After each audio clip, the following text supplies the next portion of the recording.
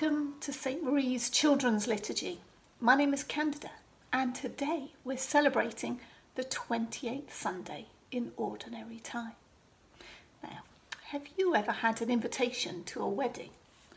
I received one quite recently, and it was an invitation to my little brother's wedding, and that took place a couple of weeks ago, and we had the most amazing celebration with a small group of friends and family.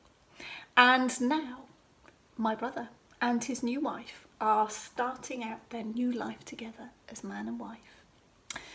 Today's gospel is also about a wedding invitation. I wonder who's getting married. I'm going to have to wait to find out. But before we do, let's begin by lighting the candle.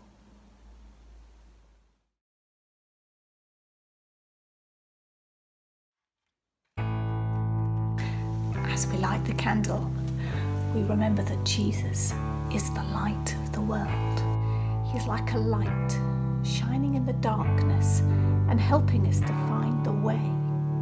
Because all of us come from God, and all of us are trying to find our way back to God.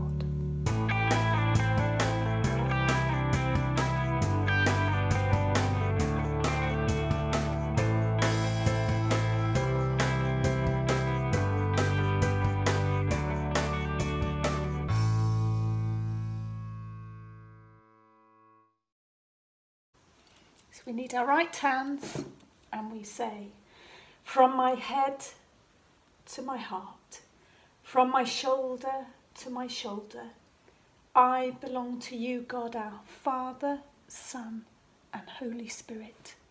Amen. Let's say it the grown-up way as well. In the name of the Father, and of the Son, and of the Holy Spirit. Amen.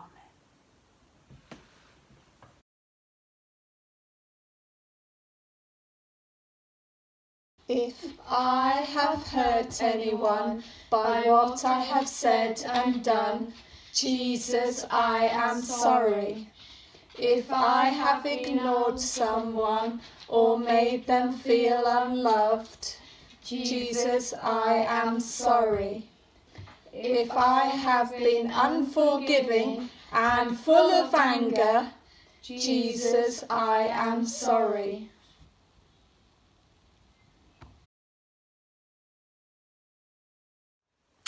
Today's Gospel comes to us from St. Matthew, as always, and in it Jesus continues the conversation that he's been having with the chief priests and the elders of the people in Jerusalem.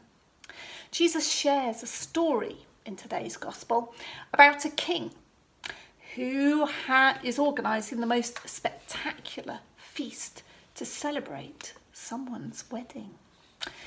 And I have a couple of questions for you. So listen carefully, see if you can find out the answer. The first question is this: who was getting married? So question number one, who was getting married? And question number two, what did the invited guests do? Alleluia, alleluia, praise the Lord. Alleluia, alleluia, praise the Lord. As we listen to the story, let us praise him for his glory. Alleluia, alleluia, praise the Lord. The Lord be with you. And with your spirit. A reading from the Holy Gospel according to Matthew. We need our right hand again. And we say, God be in my head, God be on my lips, and God be in my heart. Jesus said to the chief priests and elders of the people, the kingdom of heaven may be compared to a king who gave a feast for his son's wedding. He sent his servants to call those who had been invited, but they would not come. Next, he sent some more servants. Tell those who have been invited, he said, that I have my banquet all prepared, my oxen and fattened cattle have been slaughtered, everything is ready. Come to the wedding." But they were not interested. One went off to his farm, another to his business, and the rest seized his servants, maltreated them, and killed them. The king was furious. He dispatched his troops, destroyed those murderers, and burnt their town. Then he said to his servants, "The wedding is ready, but as those who were invited proved to be unworthy, go to the crossroads in the town and invite everyone you can find to the wedding." So those servants went out on to the roads and collected together everyone they could find, bad and good alike, and the wedding hall was filled with guests. When the king came in to look at the guests, he noticed one man who was not wearing a wedding garment and said to him, "How did you get here, my friend, without a wedding garment?" And the man was silent. Then the king said to the attendants, "Bind him hand and foot and throw him out into the dark, where there will be weeping and grinding of teeth. For many are called, but few are chosen." The Gospel of the Lord. Praise to you, Lord Jesus Christ. So, my questions today were, who was getting married? Question number 1, who was getting married? And the answer is, shout it out, the king's son. And my second question today was, what did all the invited guests do? And the answer is, they didn't show up. They didn't show up to the wedding feast. In fact, no one came. My goodness, it's a real honour to be invited to come and share a wedding feast with someone, let alone the wedding of a king's son. I wonder why they didn't turn up. This story is, in fact, a parable, and Jesus went on to say what the king did when he found out that no one was coming to his son's wedding. Can you remember what Jesus said? He said that the king sent out servants to see where people were and why they had not come. And there were lots of excuses given to the servants about how busy the people had been, and some were really mean and cruel to the servants as well. This really upset the king, and I can understand why. Can you? Imagine planning the most amazing party for lots and lots of guests, and the most fantastic food and most delicious drinks, and then nobody turns up. In the end, the king sent his servants out to the crossroads in the town, and he told his servants to invite everybody from the crossroads, everybody to come to his wedding feast. And in the end, the wedding hall was filled with people, the good and the bad. Since this story is a parable, we know that Jesus told it to us to give us an important message. So we're now going to be gospel detectives, and we're going to try and work out what that message is. So are you ready? So we have a king and the king's son in the story. Who do you think that is? Well, the king represents God, our Heavenly Father, and his son, of course, is Jesus. I bet you knew that.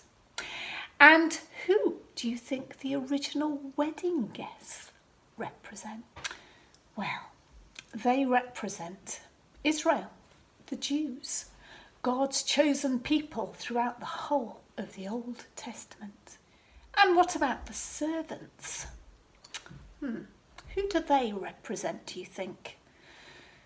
Well, some of the servants represent the prophets of the Old Testament, and there were many of them. The prophets were people who came to share God's messages with the Jewish people, and not all the prophets were listened to, and not all the prophets were treated very well, just like the servants in today's story. But then God, as the king, instructed his servants to go out and gather everybody from the crossroads. And those servants represent the disciples of Jesus, the first disciples of Jesus, and the work of the church. They're the ones that spread God's invitation and the good news of Jesus throughout the whole world. In sharing this story, Jesus is telling the chief priests and the elders of the Jewish people that God's plan was to extend his invitation to everyone, not just the Jewish people. And God still has plenty of servants today extending his invitation to all people.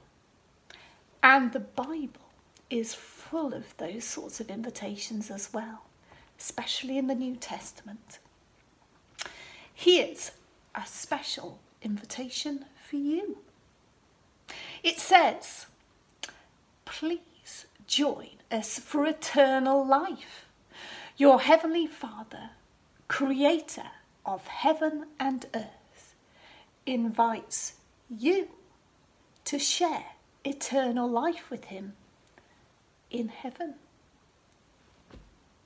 You see, God is going to have a great big celebration for his Son in heaven to celebrate eternal life.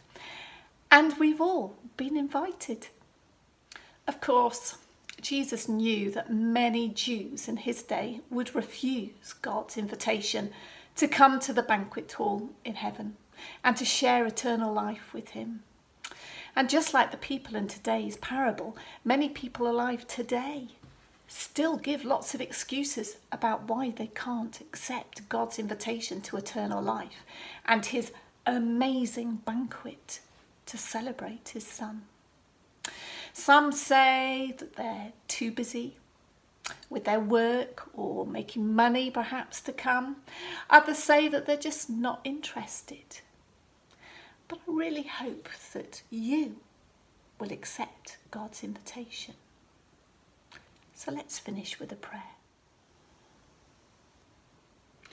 Heavenly Father, thank you for sending us your only Son, Jesus. And thank you for your invitation to come and join you in heaven. Without making excuses, we say, yes, please, Lord. We'd love to come. In Jesus' name we pray. Amen. That's it for this week. The Bible is full of invitations for us from our Heavenly Father and from Jesus, his beloved Son. So try and pick up your Bible soon and see if you can find one of those invitations for yourself. Our sing-along hymn this week is Great Big God. I know we did it last week, but I really love this song, and it helps us to remember that this is all part of God's amazing plan. And don't forget, you're part of God's amazing plan too. All you have to do is accept his invitation, because it's just for you. You can find a link to this song just under this video. Stay safe, everyone.